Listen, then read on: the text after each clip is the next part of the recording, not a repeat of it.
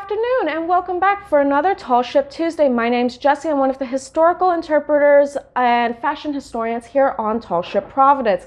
And today, in honor of Women's History Month, I'd love to introduce you to an interesting little aspect of sailing history that played a lot with gender roles and what was considered traditionally women's work.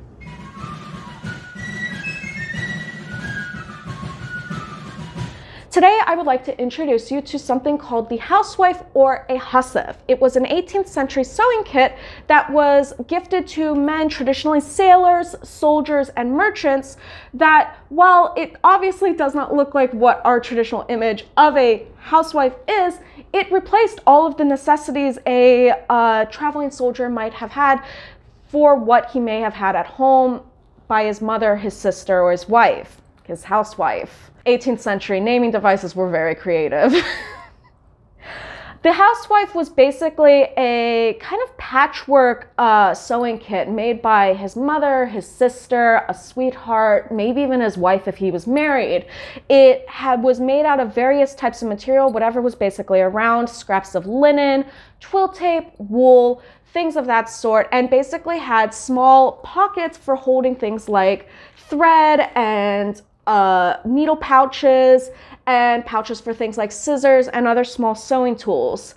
Basically, it was a smaller, condensed version of a traditional 18th century sewing kit that a man could basically roll up or fold up, throw in his sea bag or in his kit and leave home. They were embroidered with little notes or initials, little mementos of home for him, so that while he was traveling, while he was out at sea, sometimes for days, weeks, months, even years if you were going out to war, he had a small kit for basically doing all of the traditional women's work that would have been done at home by his mother, sister, or wife, and could be done while on board the ship.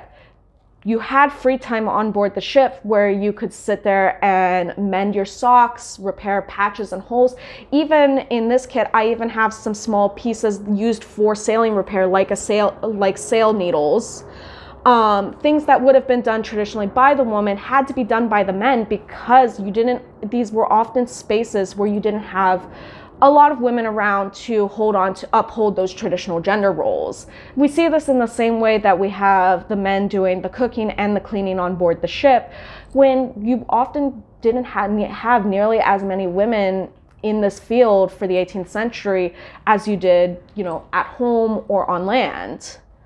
This actually would be a standard for the military all the way through the 1940s, when it was actually turned from something that was gifted by family to something that was part of standard issue for the English and American military.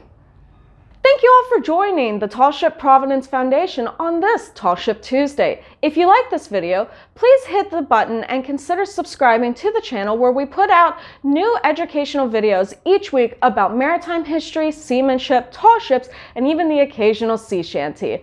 Until next time, we hope to see you next week on another Tall Ship Tuesday.